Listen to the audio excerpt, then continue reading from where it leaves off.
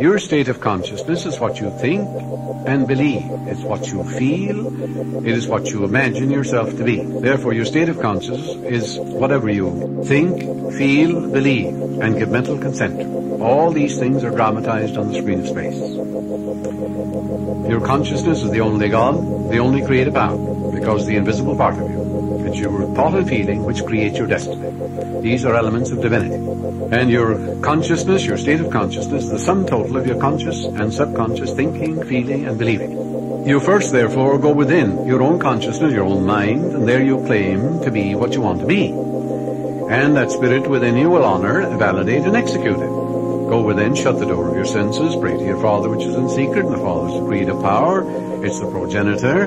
It's the life principle within you. It's the source of all things. In the beginning was the Word, and the Word was with God, and the Word was God. The Word is the thought expressed.